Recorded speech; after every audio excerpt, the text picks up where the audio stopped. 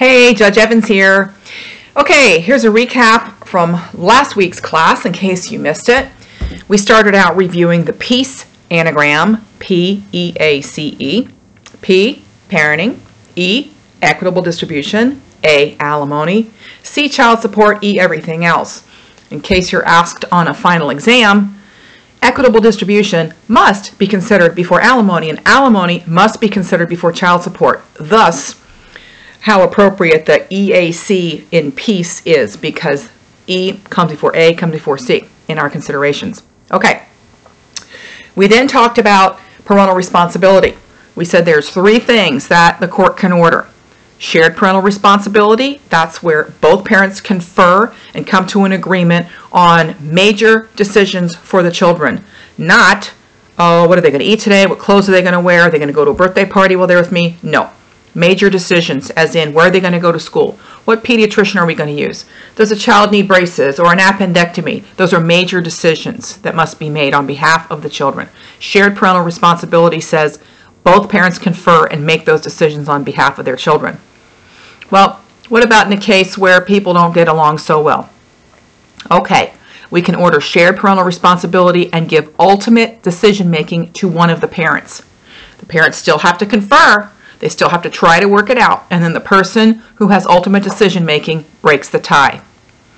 The third kind is sole parental responsibility. Whoever is awarded sole parental responsibility doesn't even have to ask the other parent. They do whatever they want as far as major decision-making is concerned. Sole parental responsibility is not awarded very often.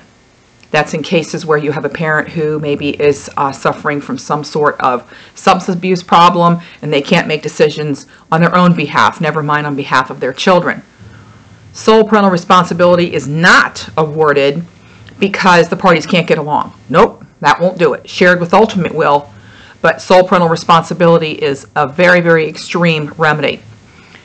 In none of those situations is one parent deciding when the children will see the other parent. So when I say major decision making, I'm talking about health and education, welfare, but not time sharing. All right, so that was sole parental responsibility. And then we began discussing the factors under 6113, because we know that when a parenting plan is being created, we have to consider parental responsibility and then time sharing. Remember I said parental responsibility is all mental. We can sit right here and say, where's little Johnny going to go to elementary school? We don't have to move a muscle to come up with that decision, other than maybe call the other parent. Time sharing, however, is physical.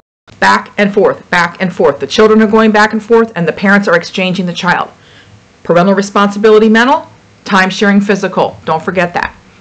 So if you see shared parental responsibility, it does not mean 50-50 time sharing. Wrong. If somebody says that to you, it's wrong.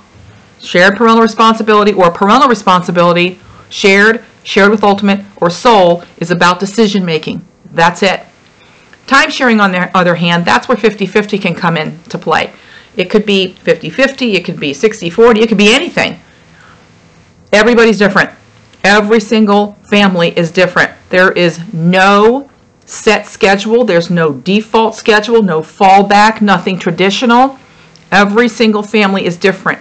And the way that the court determines how to award time sharing or which schedule to award is by considering the factors that we started discussing in class last week. So look them up in 6113. We got through, I don't know, better than halfway. So finish looking at them. And when we get back together, we are going to look at what it means to make findings, for the court to make findings under each factor. So when I see you in the next class, make sure you've reviewed all the factors and make sure that you are up on the Evans family fact pattern. And I'll see you then.